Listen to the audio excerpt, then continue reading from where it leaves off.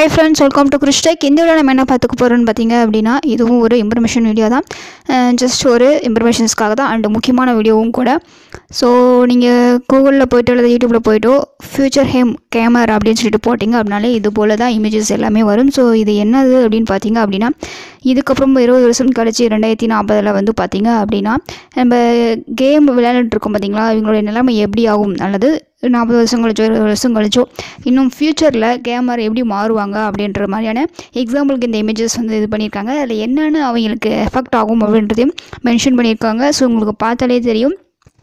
தொடர்ந்து நீங்கள் கேம் விளையாண்டுட்டே இருக்கும்போது அதுவும் குறிப்பாக இந்த டைமில் இந்த வீடியோ நான் ஏன் மேக் பண்ணுறேன் அப்படின்னு பார்த்தீங்க அப்படின்னா இந்த லாக்டவுன் பீரியடில் மேக்ஸிமம் வந்து பார்த்திங்க அப்படின்னா எல்லாருமே தனித்து இருக்கணும் அப்படின்ற ஒரு காரணத்துக்காகவும் எல்லாருமே மொபைலில் தான் வந்து கேம் விளையாட ஆரம்பிச்சிட்டோம். ஸோ குழந்தைங்கள்கிட்ட ஒரு மொபைல் இருக்குது, பெரியவங்ககிட்ட ஒரு மொபைல் இருக்குது, ஆளுக்கு ஒரு ரூமில் உட்காந்துட்டு நான் பாட்டு கேம் விளையாண்டுட்டே இருக்கும். ஸோ அது பப்ஜியாக இருக்கட்டும், ஸோ அது எந்த மாதிரியான கேமாக இருந்தாலும் சரி, ஒரு நார்மலாக வந்துட்டு கொஸ்டின் ஆன்சர்லாம் பண்ணுவோம் இல்லைங்களா, அந்த மாதிரி கேமாக இருந்தாலும் சரி, அல்லது வந்து ஜஸ்ட் ஒரு பலூன் ஷூட்டர் இருக்கும் பார்த்திங்களா, அந்த மாதிரி கேமாக இருந்தாலும் சரி, இல்லை பெரிய லெவலில் பப்ஜி அந்த மாதிரியான கேமாக இருந்தாலும் சரி, நம்மளுடைய ஃபோனில் நம்ம வந்து பார்த்து ஒரு கேம் விளையாடும் போது நார்மலாக ஒரு விஷயத்தை பார்க்கும்போதே நம்ம வந்து நல்லா உத்துக்கிட்ட வச்சு பார்ப்போம். நம்மளுடைய கை கண் இதெல்லாமே ஒரே ஃபோக்கஸில் இருக்கும் அண்ட் நம்மளோட பாடியும் ஒரே பொசிஷனில் இருக்கும், சேஞ்ச் பண்ண மாட்டோம். எப்போயாவது நம்மளுக்கு வலிக்குதுன்னு தோன்றப்போ வந்து கொஞ்சம் மூவ் பண்ணுவோம் இல்லைங்களா. ஸோ அது வரைக்கும் ஒரே பொசிஷனில் இருப்போம். முக்கியமாக கேமர்லாம் வந்து பார்த்திங்கன்னா அந்த முழுக்க அந்த விளையாட்டிலே மூழ்கி இருக்கிறனால நம்ம என்ன பொசிஷனில் இருக்கோம் அப்படின்னு கூட பார்க்க மாட்டோம். சில பேர்லாம் வந்து பார்த்திங்கன்னா கீழே சாஞ்சமான ஒரு பொசிஷனுக்கு போயிட்டாலுமே கூட அதை கண்டுக்க மாட்டாங்க, அதுலேயே ஃப்ரீஸ் ஆகி அப்படியே கேம் விளையாண்டுட்டே இருப்பாங்க. ஆனால் கீழே விழ மாட்டாங்க, ஸ்டெடியாகவும் உட்கார மாட்டாங்க.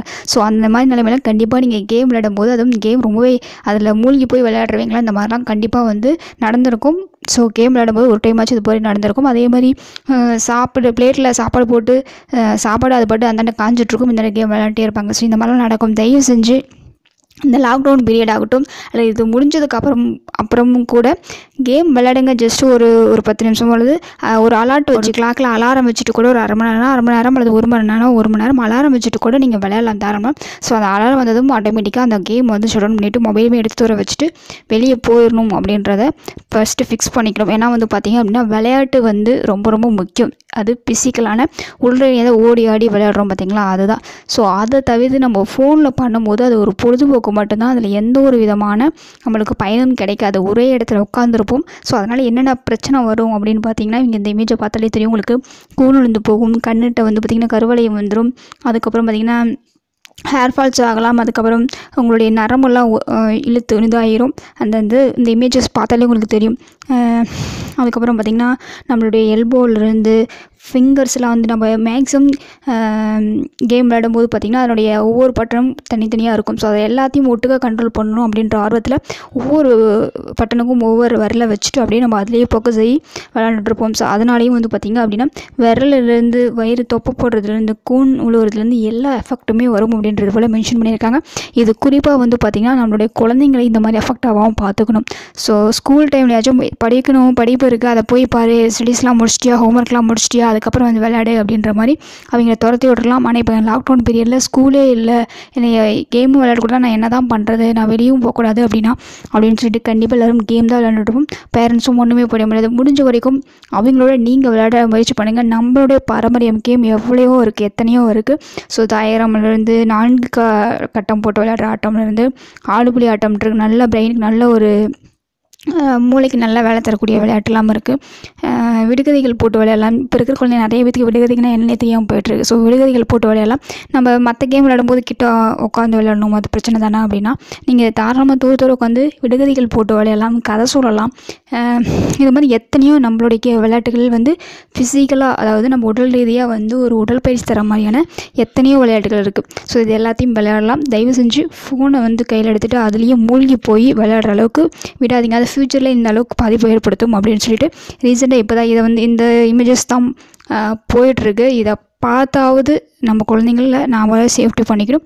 ஸோ குழந்தைங்கள சொல்கிறத விட பெரியவங்களும் நிறைய பேர் இந்த மாதிரி தான் இருக்கும். ஸோ சாதாரண ஒரு டாக்கிங் டாமில் வர அந்த ஸ்டேஜ் இருக்குது பார்த்திங்களா, நான் இத்தனை காயின்ஸ் பிடிச்சி வச்சுருந்தேன், இத்தனை ஸ்டார்ஸ் பிடிச்சிட்டு இருந்தேன், எல்லாத்தையும் வேஸ்ட் பண்ணிட்டே அப்படின்னு சொல்லிட்டு கண்டிப்பாக திட்டிகிட்டு இருப்போம். ஸோ இது எல்லாத்தையும் அவாய்ட் பண்ணிவிட்டு வீட்லேயே உட்காந்து ஆச்சாங்கல் விளையாடலாம். 5 கலாட்டம், 7 கலாட்டம், 10 கலாட்டம், இந்த மாதிரி நிறைய விளையாட்டுகள் இருக்குது பாரம்பரியத்தில். ஸோ நம்ம ஆல்ரெடி வந்து பார்த்திங்கன்னா நம்ம ஸ்கில்ஸ் வில்லேஜ் சேனல்ஸில் எல்லாத்துக்கும் வீடியோ போட்டிருக்கோம். ஸோ ஸ்கில்ஸ் வில்லேஜ் சேனலுடைய மோட்டிவேஷனே இதுதான். ஸோ நம்மளுடைய இயற்கையை சார்ந்து நம்ம வாழும்போது எந்த அளவுக்கு ஆரோக்கியமாக இருக்கலாம் அப்படின்றத ஃபேஸ் பண்ணி தான் அது இருக்குமே. ஸோ முடிஞ்ச வரைக்கும் ஃபோனில் கேம் விளையாண்டு பசங்களை அதிலே மூழ்க வைக்கிற மாதிரி ஃபுல்லாக வந்து அதில் ஃபோக்கஸ் ஆகி அதுக்குள்ளேயே போகிற மாதிரி நீங்களே உங்கள் குழந்தைங்கள மாற்றிடாதீங்க. சரி, கண்டிப்பாக அவன் ஃபோன் வாங்கி விளையாண்டு தான் தீருவான் அப்படின்னு சொன்னீங்க அப்படின்னா, நான் ஆல்ரெடி சொன்னது போல் ஒரு மணி நேரம் அலாரம் வச்சுட்டு கூட நீங்கள் விளையாடு. இந்த டைமிங் முடிஞ்சதுக்கப்புறம் ஃபோனை வச்சுட்டு ஆட்டோமேட்டிக்காக நீ வேறு வேலையை பார்க்க போயிடணும், அது வந்து வேறு விளையாட போயிடணும் அப்படின்றது போல் இண்டிகேட் பண்ணுற மாதிரி கூட இருக்கலாம். ஸோ இந்த மாதிரி ஏதாவது அதில் ஒரு சேஞ்சஸ் கொண்டு வந்து ஃபோனு வந்து மேக்ஸிமம் குழந்தைங்க கையில் கொடுத்து பழக்க வேண்டாம். அது கேம் விளையாடுறதாகட்டும் அல்லது மற்ற வீடியோக்கள் பார்க்குறதாகட்டும். குழந்தைங்களுக்கு நிறைய வீடியோஸ் வருதில்ல, அதை பார்க்கலாம்ல அப்படின்னா அது ஜஸ்ட் டிவியில் கனெக்ட் பண்ணி விட்டு டிவியில் பார்க்க வைங்க. அதுவுமே வந்து பார்த்திங்கன்னா ரொம்ப அதை பார்க்கும்போது இப்போ ரீசெண்டாக சின்சான் வந்து பார்த்துட்டே இருந்த ஒரு குழந்தை வந்து பார்த்திங்கன்னா அதே போல் ஆயிடுச்சு. அந்த சின்சான் கார்ட்டூனில் பார்த்திங்கன்னா அது வந்து வாய் கோணையாக பேசும், அதே போல் பேச ஆரம்பிச்சிட்டு அவங்க அம்மா கிட்ட வந்து எப்போ பார்த்தாலும் மீட்டிக்கு போட்டியாக பண்ணிகிட்ருக்கோம். ஸோ இந்த மாதிரி எல்லா ஆக்டிவிட்டீஸுமே அந்த குழந்தை வந்து அப்சர்வ் பண்ணி அதே போல் ஆகி அதுக்கு ஹாஸ்பிட்டலுக்கு கொண்டு போய் மென்டலாக ட்ரீட்மெண்ட் பண்ண அளவுக்கு போயிடுச்சு. ஸோ ஒரு கார்ட்டூன் பொம்மையாகட்டும் கேம் ஆகட்டும் எதாக இருந்தாலும் குழந்தைங்கக்கிட்ட நீங்கள் வந்து அளவுக்கு மீறி கொடுத்தீங்கன்னா அது ஃபுல்லாக அப்சர்வ் பண்ணி உள்ளே கொண்டு போய் அதுவாகவே அதை மாற்றிடும். என்ன கேம் விளையாடுறாங்களோ அல்லது என்ன கார்ட்டூன் பார்க்குறாங்களோ அதே கரெக்டாக இவங்க மாறிக்குவாங்க. என்னோடய ஃப்ரெண்டோட குழந்தையும் பார்த்தீங்க அப்படின்னா குதிரை படம் கார்ட்டூன்லாம் பார்த்துட்டு அப்புறம் சிவான்ற அந்த கார்ட்டூன்லாம் பார்த்துட்டு வீட்டில் இருக்கிறீங்களா செமையாக போட்டு அடிக்கிறது, நான் குதிரையில் போவேன்னு சொல்கிறது, இதில் இந்த வீடியோ அவள் கேட்டானா கண்டிப்பாக சிரிப்பான்னு நினைக்கிறேன். ஸோ அந்த மாதிரி அவங்க அதுக்குள்ளே உள்வாங்கி அதுவாக மாறிடுவாங்க. ஸோ முடிஞ்ச வரைக்கும் முக்கியமாக குழந்தைங்களுக்கு நான் சொல்கிறது, இந்த வீடியோ முழுக்க குழந்தைங்களுக்கு தான். ஸோ நம்ம இந்த குழந்தைங்கள இந்த வயசில் நம்ம என்ன சொல்லி தரோமோ அது அப்படியே மனசில் பதிஞ்சுக்கும். முடிஞ்ச வரைக்கும் நல்ல விஷயங்களை சொல்லி தந்து பழகுங்க. விடுகதைகள், கதைகளே நம்ம எந்த மாதிரி கதைகள் சொல்லணுன்றிருக்கு, கதைகள் சொல்கிறோன்னு சொல்லிட்டு நம்மளுடைய சொந்த கதை சோகதையெல்லாம் சொல்லி இன்னும் கொஞ்சம் அவங்கள வந்து கெடுத்து விட்டுறாதீங்க. ஸோ நல்ல அறிவுபூர்வமான கதைகள் இது மாதிரி இந்த லாக்டவுன் பீரியடில் எந்த அளவுக்கு உங்களால் பெஸ்ட்டாக உங்கள் குழந்தைங்கள வந்து மூவ் பண்ண முடியுதோ இப்போ சொல்லி இதெல்லாம் கதைகள் சொல்லி விடுகதைகள் சொல்லி நம்ம பாரம்பரியமான இந்த கேம்லாம் சொல்லி பழக்கிட்டீங்க அப்படின்னா நாளைக்கு இந்த லாக்டவுன் பீரியட்லாம் முடிஞ்சதுக்கப்புறமா அந்த குழந்தை வெளியே போய் எங்கள் ஃப்ரெண்ட்ஸ்கிட்ட விளையாடும் போதும் நான் வந்து லாக்டவுனில் இதை கற்றுக்கிட்டேன், எங்கள் அம்மா இந்த விளையாட்டு சொல்லி தந்தாங்க, இது நல்லா இருந்துச்சு, நம்ம இதை விளையாடலாம், ஃபோன் கேம்லாம் வேண்டாம் அப்படின்ற அவங்களே சொல்கிற அளவுக்கு வந்துடுவாங்க. ஸோ முடிஞ்ச வரைக்கும் இதெல்லாம் ட்ரை பண்ணுங்கள்.